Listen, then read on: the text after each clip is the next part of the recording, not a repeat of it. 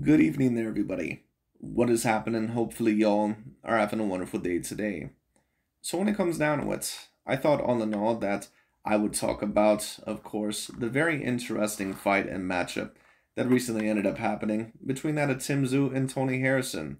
And of course, overall, for those of you that did not end up hearing about the results, Mr. Tim Tszyu, just like I had predicted, did end up winning that of the fight. And of course, not only did he end up winning the fight, he ended up stopping Tony Harrison, ironically, in round 9, which has been the round that just seems overall to be very, very unlucky for that of Tony Harrison. Whether it's just that he wears down perfectly at around that round, or maybe the pressure is just too much for him, maybe a combination of both. But like I said, overall in my fight prediction, I thought that the pressure was going to be too much overall for that of Tony Harrison, and there was a multitude of reasons why I had picked Tim Tszyu in this fight. And I'm going to be breaking down a multitude of things in this video, so it may be a little bit longer for that of my fight reviews. It's probably going to be more around 20 to 25 minutes, because I'm going to be explaining a little bit more things in depth, at least from my perspective. But the reason why I mainly picked Tim Tszyu in this fight, like I said, was because he was going to be the undefeated fighter of the two when it came down to it. And if we're just really going to be real about Tony Harrison, and once again, I'm known for being a very blunt and harsh critic, and I'm not a guy on the know that ever tries to be rude or mean or aggressive in any sort when it comes down when it comes to my breakdowns, for sure. But if we're just going to give the cold, harsh reality on Mr. Tony Harrison, he's just never really been that guy. It just is what it is. And Tony Harrison is like one of those athletes overall that they had one very great moment in their career, but the majority of their career is pretty much remembered for never really living up to the hype that they were supposed to live up to. Whether you talk about overall certain other athletes, maybe like that of Cam Newton for the Carolina Panthers. For those of you that don't remember what I stated, I was a Carolina Panthers fan for a very long time, and I still follow them, and I was a very big supporter of Cam Newton, a quarterback that I still think had great value, and of course was able to do some great things in the NFL, but also in certain eras or certain areas did underachieve. And of course, a lot of people love to make excuses for him and say, oh, no, oh, he never had any weapons. But a big part of the truth of why Cam Newton also never won shit was because he was never meant to win shit. It just is what it is, because he really was not a Super Bowl winning quarterback. Another example would be that of Isaiah Thomas within that of NBA basketball. And when I say Isaiah Thomas, I'm of course not talking about the Detroit Bad Boy Pistons, Isaiah Thomas, all the way back in the 80s and 90s. I'm talking about overall that little guy, overall Danny DeVito in black form, that of the Boston Celtics. And of course, I'm just messing around, but we all know who I'm talking about. The little man overall who played for the Boston Celtics, had one great season and then pretty much disappeared after that. The truth is about Tony Harrison is that he's just like them. He's just like some of those other athletes that you see. They do certain great things in their career, but they're not really all-time great for their profession. And Tony Harrison has always been a guy that has always shown us that he's usually going to fail in that of the biggest moments. He doesn't have the skill set, in my opinion, to be that all-time great of a fighter. In my opinion, his head movement has never been that great. His defense has always been a little bit too leaky. And if we're also going to go there, he just has way too much anxiety. He puts way too much pressure on his shoulders. There's been a multitude of times where Tony Harrison, he's been leading in a fight, completely outboxing the opponent, whether it be that one overall guy that Demetrius Bubu Andre knocked out, the first guy that ended up defeating Tony Harrison. He was completely outboxing the guy. But then the guy hit him with a good shot, and he pretty much went down. He wasn't able to recover, And then also in another fight against that of Jarrett Hurd, he just places a lot of pressure on his shoulders, in my opinion, and the anxiety, it just gets way too much for him. And you just see certain fighters, or you see certain athletes that are like that. In terms of football, I've seen it with that of Kirk Cousins, and I've seen it with that of Matt Ryan.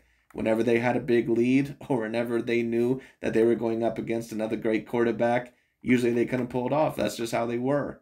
When it came down to it. When you talk about a fighter like that, Zab Judah and Adrian Broner were two fighters like that. More likely Zab Judah.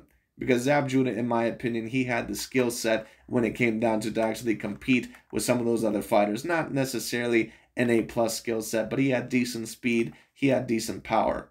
Zab Judah actually was one of the more talented athletes. He was one of the greater athletes in all of boxing, really within the past, I don't know how many years. But because on top of that, he didn't have the boxing IQ, and he would always break down overall in later on rounds in terms of fights, he was never remembered as an all-time great fighter. He was a decently great fighter, but he was never an all-time great fighter. Or I don't even know if I can say decently great fighter, but I believe he was a two-weight division champion. So it is what it is. Tony Harrison is very similar. Tony Harrison overall has always shown us that usually when it comes to rising to the occasion, that he's usually not going to rise to the occasion. But the interesting thing once again with this fight was Tim Tszyu going to rise to the occasion? Because this hands down was supposed to be the biggest test of Tim Tszyu's career. And when I took a look at it all in all, I think I predicted Tim Tszyu to win this fight by unanimous decision. And the reason all in all why I did not predict him to knock him out, at least specifically, was because I looked at the Terrell Gausha fight and I seen that he did not stop Terrell Gausha. So I said, okay, maybe Tim Tszyu is not necessarily 100% a knockout artist. But at the same time, I also took a look at Terrell Gausha's record and I said, okay, you know what? No one has stopped him before. And Terrell Gausha's fought a multitude of fighters like Lara and some of these other guys, some decent guys that actually are decent power punchers, and he's never been stopped. So either one or two things is happening here.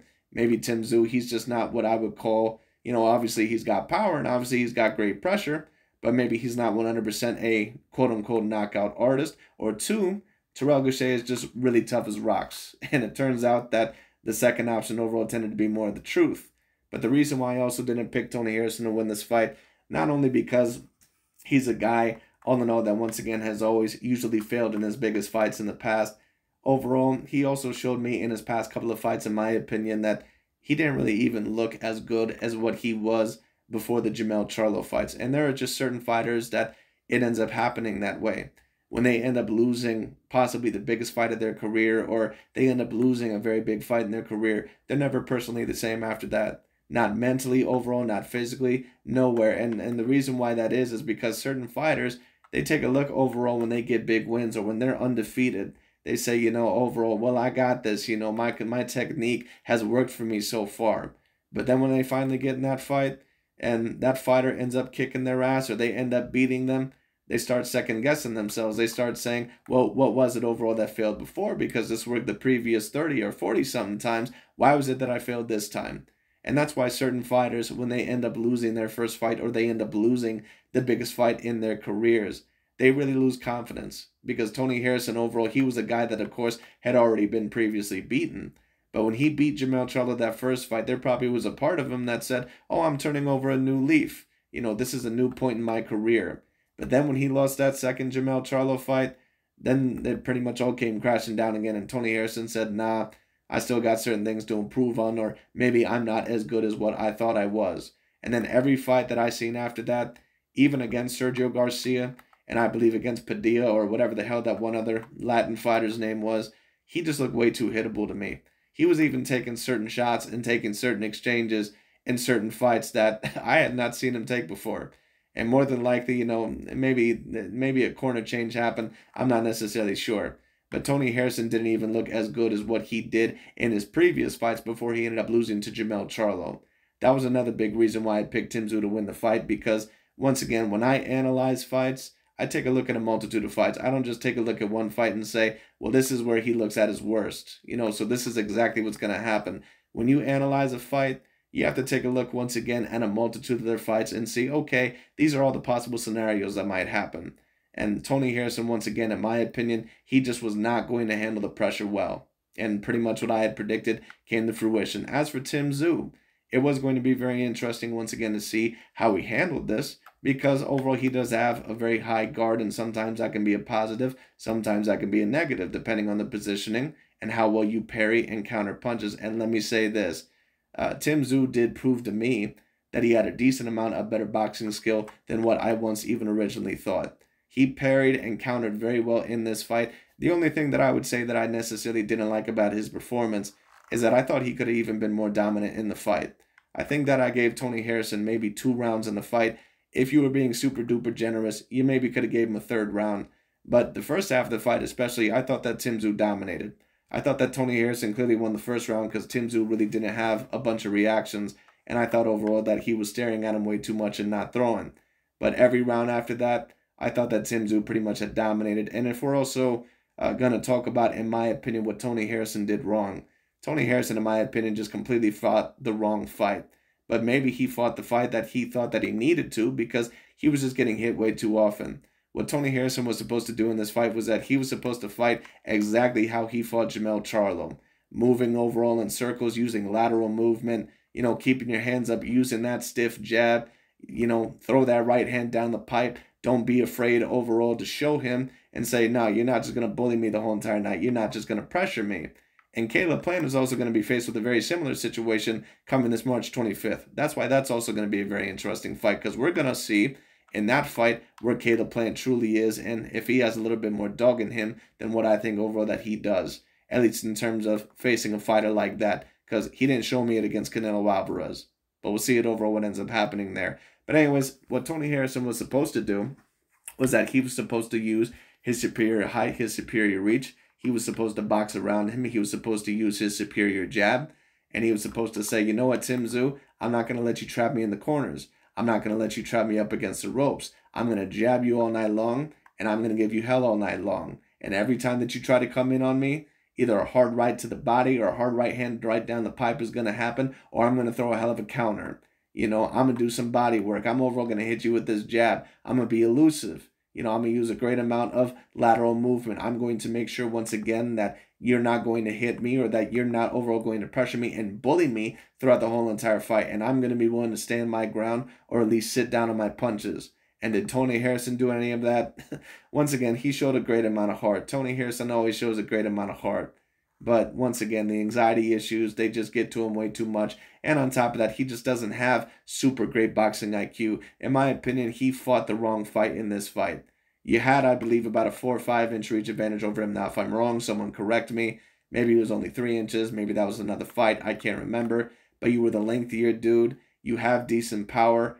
Overall, when it came down to it, you were supposed to be the guy in the middle and on the outside of the ring trying to outbox him. There was even certain moments where Tim Tszyu was able to outbox Tony Harrison, which if you're in Tony Harrison's corner, that can't happen. Tim Tszyu is not supposed to be out-jabbing you. He's not supposed to be overall landing repeated right hands and trapping you up against the ropes. Tony Harrison, he just let Tim Tszyu bully him.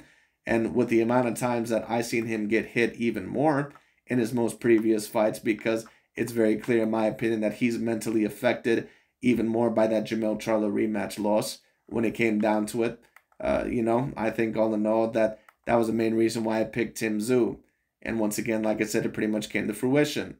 So when it came down to it all in all, good on Tim Tszyu for winning this fight. Once again, I thought he could have been even more dominant in the fight. I thought all in all that he was very laxed with the body attack in the first half of the fight. It mainly seemed like he was headhunting. And if he does face Jermell Charlo, he's going to have to fix that. Because Jermell Charlo, he's going to have more confidence. He's going to have more power. He's going to have a better chin than what Tony Harrison did. And Tim Tszyu, all in all, when it came down to it, what I'll say is this. Before, I really did not give him the greatest of chances over that of Jermell Charlo. I think I gave him maybe about a 10% chance. But in this fight, what I'll give him credit for is this.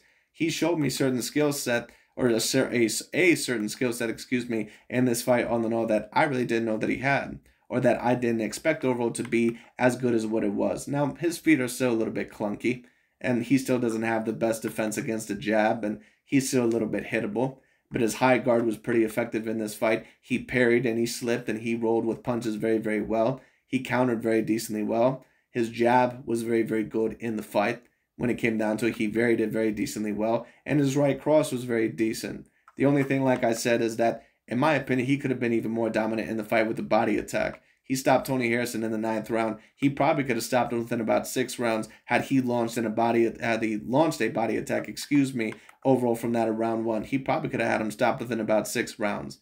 Because Tony overall, once again, he's always known to fade away in that of the fight. But, Tim Tszyu overall, good on him. I thought that his high guard was very good. I thought that his defense was relatively good. Of course, there's still certain faults in there. But overall, once again, no one is expecting him to be that of Canelo Alvarez. So, once again, I gave him a decent amount of credit, especially for this supposedly being the biggest test of his career so far. So, I give Tim Tszyu, once again, a hell of a lot of credit. Let me also state this overall when it comes down to it, because I see a certain amount of people always analyzing certain things, or I've seen a lot of people, especially when they talk about this fight, and this is why I like to review certain channels like that of Dante's Boxing Nation or some of these other guys, because a lot of people in the comment section, when I take a look at it, especially on some of these channels, they always say the same shit. They always are like, oh, well, Tony, man, I'm picking him to win this fight because he's got to win this fight for us. Win this overall for Black American fighters and all this other shit. Win this for us, Tony. And they end up picking Tony, probably not because they logically think he's going to win, but because they let their emotions get into it. And listen, it's great overall to root for your own kind. It's great overall to root for whoever you want to root for. That's great. But like I said, when you're an objective and a logical analyzer, you can't let your emotions get in the way. And if you're going overall to the point to where you like, win this fight for us and all sort of stuff, then you can't be called an objective and logical analyzer. Because what you already showed me is that I already know your motivation overall for who you're picking in this fight, and that you're basically already clouded with your judgment. It just is what it is. And certain people, they always ask me, overall, and well, before I talk about that, there was this one person, I believe in the comment section when I was talking about this fight, I believe about a week ago, where Tony Harrison, of course, he was talking a lot of shit and he was saying, oh, well, Tim Tszyu, I got to see how he reacts and all sort of shit. And pretty much what my reaction was is that, dude, I got to see how you react. Because at the end of the day, Tim Tszyu is the undefeated fighter here. No, he really hasn't had the best of resumes, but Tony, like I said, he sure was talking a hell of a lot for a fighter that been knocked out 3 damn times in his career. It just is what it is. So like I said, overall, I need to see how he reacts. And like I said, pretty much every time, and this is just a harsh truth of it, every time Tony Harrison has been asked to answer the bell, he never could. It just is what it is. He almost never could. He did in the first fight against Jamel Charlo. Every other time he failed. Every other time. It just is what it is. And I had this one person overall comment in my comment section on that video. And he said overall, oh, well, I can't wait to, come back overall after the fight because this is a hate video and all sort of bullshit. And once again, I always tell people this because certain people, they ask me, well, where does your allegiance lie? Where does your loyalties lie? I don't have any particular loyalties to these fighters. I am not a fan of any of these fighters.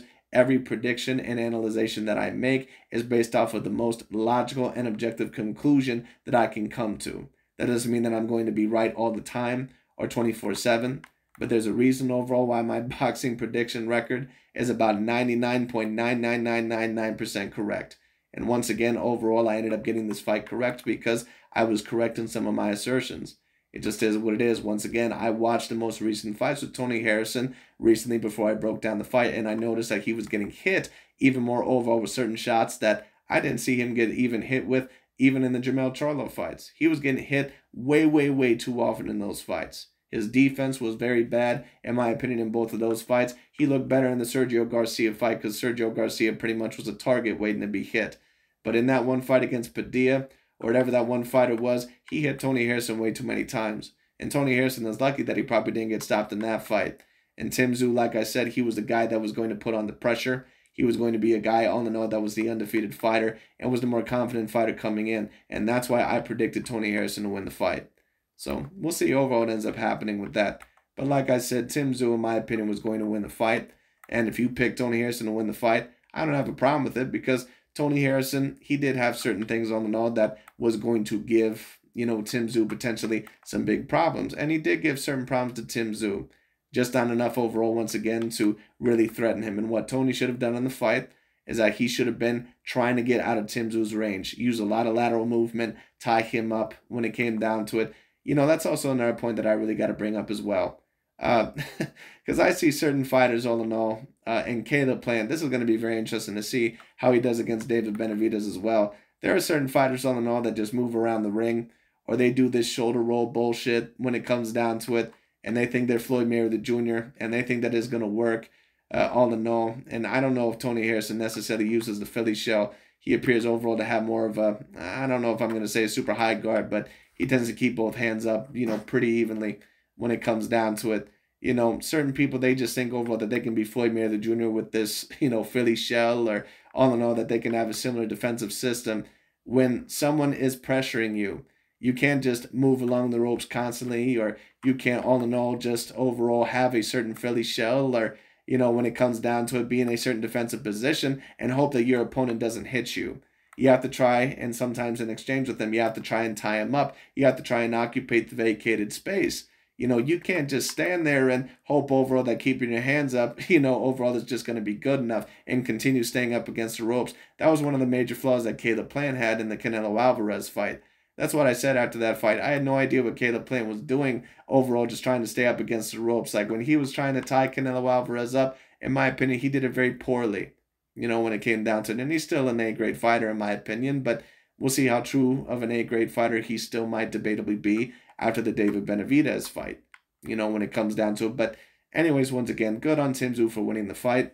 He put on the type of pressure that I thought he was going to. I personally thought that he was even going to put on more pressure. I thought all in all that he could have had a little bit more of a body attack, but it is what it is. As for Tony Harrison, in my opinion, he did fight the wrong type of fight, but maybe he fought the fight all in all that he thought that he was going to have to in order to survive. Certain people always say that Tony Harrison isn't fighting the right type of fight. Well, maybe he is fighting the right type of fight for him. Because there are certain fighters to where people say, well, why is he fighting like that? Like Adrian Broner, a lot of people would always ask that. Why is Adrian Broner not letting his hands go? Why is he not doing this? Why is he not doing that? You know why the reason is? Because he doesn't have the ability. It just is what it is. Tony Harrison more than likely does not have the boxing ability that a lot of people believe that he has. It just is what it is. And I think that at times he shows very good boxing ability. But I think a big part of the reason why he had a better time against Jermell Charlo, for example, is because Jermell Charlo was mainly going to try and outbox you, and he tried to outbox Tony Harrison in the middle of the ring. And like Derek James overall said in the first fight, that Jermell Charlo should have pressured him a little bit more. He should try to beat him up a little bit more, because Tony Harrison does not deal with pressure well, either mentally or physically. It just is what it is. But anyways, overall, once again, good on Tim Tszyu. That's pretty much, the majority of what I have to say. Now, as for both fighters heading forward, unfortunately for Mr. Tony Harrison, I think it's about time that he hang him up.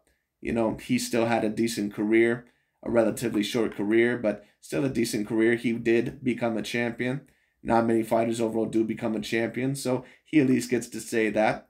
When it came down to it, sure, his career maybe did not pan out as much as what he had liked, but he still overall became a decent fighter. He ended up beating Jermell Charlo, one of the top pound-for-pound fighters overall in the world in many people's opinion. So Tony Harrison can at least relish in that. And in my opinion, he should go to training. Because Tony Harrison, he's just taking way, way, way too much punishment. And I'm not even sure if Tony Harrison is 30 years old yet. Tony Harrison, in my opinion, it's time for him to hang the gloves up, at least in terms of professional boxing. I don't think all in all that he really is going to have much left. And if he takes much more punishment in terms of getting knocked out, he might end up with a severe case of CTE. So we'll see what ends up happening with that. But in terms of Tim Tszyu, of course, the next fight for him more than likely is going to be that of the Jermell Charlo fight. Do I believe personally that he's going to beat that of Jermell Charlo? More than likely not. I don't think all in all that he has the same skill set that Jermell Charlo has.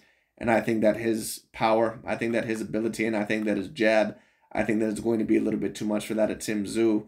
And I think there's also going to be moments where Jermell Charlo, he hits Tim Tszyu with something that's going to push Tim Tszyu back. And I just don't know if Tim Tszyu is the type of fighter to really fight very well on the back foot against a fighter like Jermell Charlo. I think in order for him to be mainly successful, that he has to be the pressure fighter. And I think that for Jermell Charlo, when it comes down to it, that he can handle a type of fighter like that he did against Brian Castano. But what I will say is this: I give him a better chance than what I once upon a time did. So I'll give him that. Before, I thought maybe he was only going to have about a 10% chance. But right now, I would give him about a 30% chance. I still don't believe that he's going to beat that of Jermell Charlo. And if the best version of Jermell Charlo shows up, I probably would more than likely favor him to knock Tim Tszyu out within a later stoppage somewhere around round 9. But let's just say this: if Tim Tszyu did end up pulling off the upset, would it be Mike Tyson versus Buster Douglas or the biggest upset that I've ever seen? No, it wouldn't overall be the biggest upset I've ever seen. But, we'll see. I still expect Jermell Charlo to win, but we'll see what ends up happening. But anyways, that's pretty much about it for my fight analyzation.